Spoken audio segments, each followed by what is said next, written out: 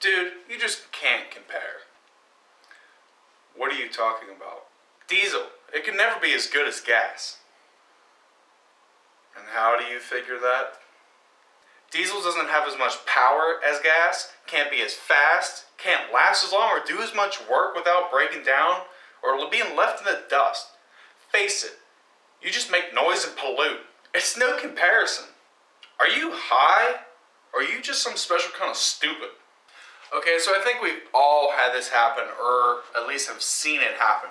We get a couple of gearheads together, one likes gas, the other one likes diesel. You can't help but have the conversation of which is better. Well, that usually ends up turning into one big pissing match. And if you're going to have a debate between the two, you should really start with facts. Or at least compare the two with the facts. But when it's comparing gas and diesel, to me it's like comparing apples and oranges. For example, apples and oranges are both fruit. Diesel and gas are both made from crude oil. To me, that's where the similarities stop. So if we go ahead and take a look at some of the facts about the two, we'll see some more. Diesel's average chemical compound makeup would be carbon 14, hydrogen 3, oxygen 1. Whereas gas's average chemical compound makeup is carbon 9, hydrogen 2, oxygen 1. If we translate this into BTUs, or the average amount of BTUs available per gallon of fuel, gas usually ends up being about 125,000 BTUs. That's pretty good considering it's gas. But if we go ahead and look at diesel, diesel's average BTU rating per gallon of fuel is 147,000 BTU. Considerably higher than gas. Actually, on average, it's 22,000 more. Not bad. Not bad at all. So if you just look at the BTU rating, on average, it's 17.6% more energy that's available in diesel versus gas. So just by comparing the two up forward, diesel is more energy dense than gas. So you potentially have more power you can make from diesel versus gas. Diesel 1, gas 0. Okay, that's just comparing the two fuels by themselves. And it's easy to see that diesel is more energy dense than gas. So potentially you can create more power from diesel. Whereas we look beyond just the fuel, let's look at the engines. Now let's compare two mechanical engines, and we're talking pre-computers. So let's say that they both have the same displacement and eliminate all the other factors. When looking at the two with the same displacement, mechanical, no computer, a diesel only compresses air, whereas a gasoline engine compresses air and fuel. When you compress air and fuel, you have the possibility of pre-ignition or premature detonation.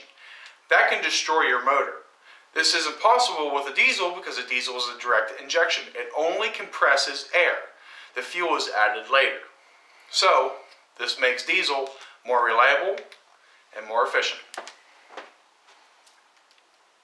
That's 2 for diesel. When looking at the diesel's direct injection and has no ignition, because it has no ignition from an outside source like a spark plug, there's no real need for an alternator or a battery. Now if you're using a gas engine and the alternator goes out, once the battery's drained, that engine's done. It can't fire itself without an outside ignition source. Whereas a mechanical diesel doesn't need any battery or any alternator. Once it's warmed up and it's running, it's running. Just keep on adding fuel and air and it'll keep on going. And that's mostly because of the direct injection.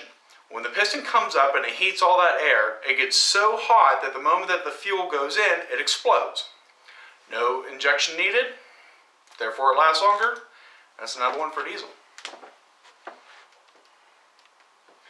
Okay, so we have the possibility of lasting longer and being more reliable through no ignition. What about being more efficient in the torque area? Well, when we're talking about diesel, diesel has a lot more torque at lower RPMs. And these lower RPMs from a standstill to overcome the inertia from being still and moving that weight down the road is much more efficient because you need that power right off the bat to move. Whereas we look at a gasoline engine with the same displacement, it has to rev up higher to create more torque. Therefore, it's using more fuel and being less efficient to move weight. Another one for diesel.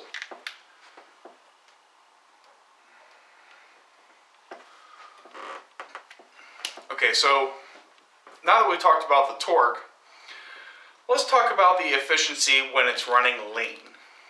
A diesel compared to gasoline engines do run more lean because there's not a restriction within your intake like there is on the throttle body on a gasoline motor.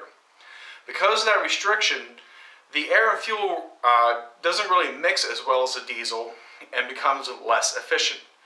So because it burns more efficiently, you can use your fuel a lot better in the air and fuel ratio.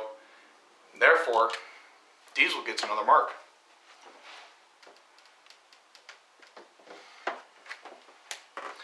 Okay, so your engine's running more lean because you don't have the restriction on the throttle body because there is no throttle body on a diesel engine. So what's that translate to when it comes to pollutants? As you saw earlier, the gas gearhead said that it just pollutes. Noise making polluting, that's all it does. Well, when you actually compare the two between diesel and gas, because it runs more efficiently, it actually produces less carbon monoxide, less hydrocarbons, and less carbon dioxide than the gasoline engine. Runs more efficient, less pollutants. It's another one for diesel. Now don't get me wrong, diesel does still pollute, but we'll get to that here in just a minute. Now, when looking at reliability, like we were earlier with the failure of the spark ignition system on a gas, between diesel and gas, diesel engines are typically built a lot stronger than a gas engine. Because them being built stronger, they last longer. Therefore, the reliability is higher. That's another one for diesel. The reason they're built a lot stronger is because they have to deal with higher compressions. And that higher compression, once again, is more torque. That more torque, more fuel efficiency, using it better for the work that's needed. Now, we could go and put another one on that for diesel, but we'll give gas a break here. We already gave one for it in torque earlier. So moving on, when we talk about lasting longer and being built better, having more efficiency in the torque area, diesel motors, whether it be in truck or car, typically hold their value a lot better than a gasoline engine. Let's take Cummins for example. A Cummins, when all the regular maintenance has been done, typically can go 500,000 up to 1,000,000 miles. And there are a select few that have pushed that 1,000,000 mile mark and kept going. So let's see someone claim that they've done that with a gasoline engine without a rebuild. I've never heard of one. I've never heard of a gasoline engine hitting 1,000,000 mile mark. I haven't. Okay, take it back. I believe one Honda did. Just one. But other than that, they hold a better value. They do more work, they're more efficient, they last longer. Hold a better value. It's another one for diesel.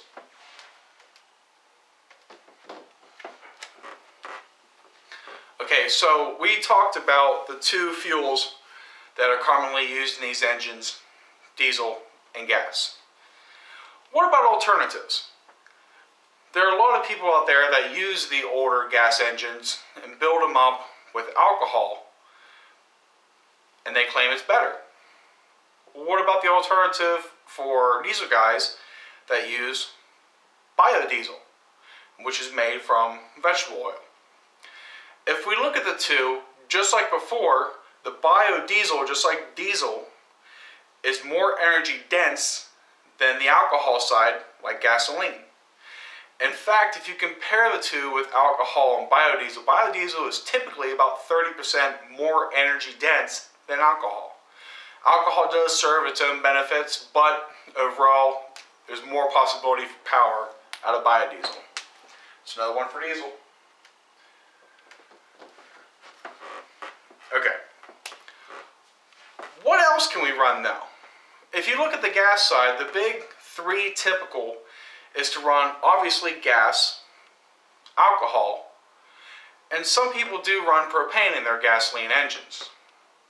What about diesel? How diverse is it when it comes to running different fuels in its engine? Well, because of diesel's direct injection and the way that it's built, it has a lot more diversity in fuel that can be burned in the engine. Just about any oily fuel can be burned. And a few gases have successfully been put through the diesel engine, but most of those gassier type fuels don't have a lot of lubricity to them, so they're not high on the favorite scales, but it can be done. Some of the things that we look at when we look at things that we can run through the diesel engine will be diesel number 1, diesel number 2, and diesel number 4. These are the biggest ones that are ran through it, not even to mention the ULSD, which goes back to our efficiency rating. So there's 4 types right there, and those are all just types of diesel. Yes, gas has 3 different types of gas, and probably higher when we talk about octanes, but the typical ones, 87, 90, 93, then you get up into the higher ones, 103, 106. It can get pretty nifty. But if we eliminate those factors of the different types of diesel versus the different types of gasoline octane rating, and if we look beyond that, we can see that there is the ability to run biodiesel, which we already covered, but we can also run a biodiesel that's made from plastic, not just biodiesel made from waste vegetable oil. Okay, so turning waste vegetable oil into biodiesel is one alternative. But if you don't want to go that route, you don't have to. Filter that waste vegetable oil and put it straight into the engine. It'd be a lot better if you heat it up first, but considering you could probably put, let's say 90 plus degree oil straight into the engine. You could run motor oil, but you would have to clean it, and it gets kind of, it gets a little fucked up, just to put it simple. I don't recommend that, but it can be done, and I have seen it done, especially when people mix motor oil, clean motor oil, with their diesel. Now, beyond the biodiesel types, we also have the ability of burning kerosene. We also have the ability of burning home heating oil. Jet fuel, types A, A1, and B jet fuel. Military jet fuel, which is different. Types JP4, JP5, JP8 can all be put into a diesel. Okay, but what about the gases like we were saying? Well, we can do natural gas and we can do propane, but they both don't really have the lubricity capability of keeping the cylinders lubricated like you would like in a diesel. So it's better to go with those oily type fuels. So if we looked at the two as two alternatives to put through the engines, I think it's pretty safe to say that diesel won that one too. Okay, if you've been keeping score, you can obviously see that there is a lot of good points for diesel over gas. Now this is starting to look like an ass-kicking competition, and one of them is a one-legged man. So let's give him a little help here. As we said earlier, diesel does still produce some pollutants even though it's not as much as gas. Diesel does produce high nitrogen compounds, also known as NOx, and it also produces particulate matter, soot.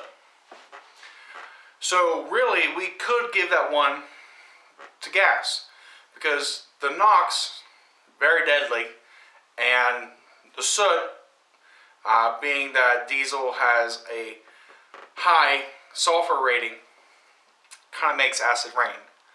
Not very good for your health. So we're going to give that one to gas.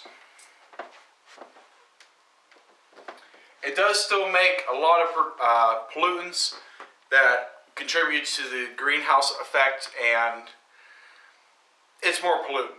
I mean, bottom line. But what diesel does produce is kind of deadly. But let's go back to talking about the ULSD diesel, or the common, it's known as the ultra low sulfur diesel. This reduces the amount of the sulfur in the fuel, and it takes away from its ability to make extremely acidic rain. Not completely, but it lowers it quite a bit. And if we look at diesel engines today, they're pretty much down to zero. And that's not only with the sulfur that's in the fuel, but it's also creating the NOx and the soot.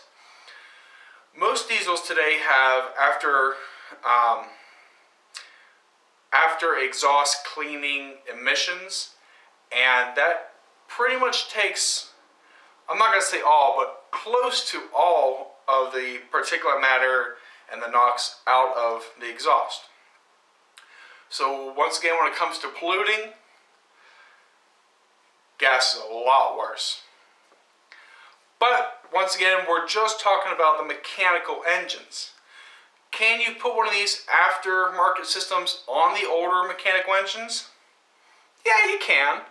It reduces some power a little bit, and, you know, kind of a pain in the ass, and be honest, who wants to fucking do that? But it can be done. Therefore, diesel is once again cleaner than gasoline. So, even though we gave gas one, we got to give diesel one on this.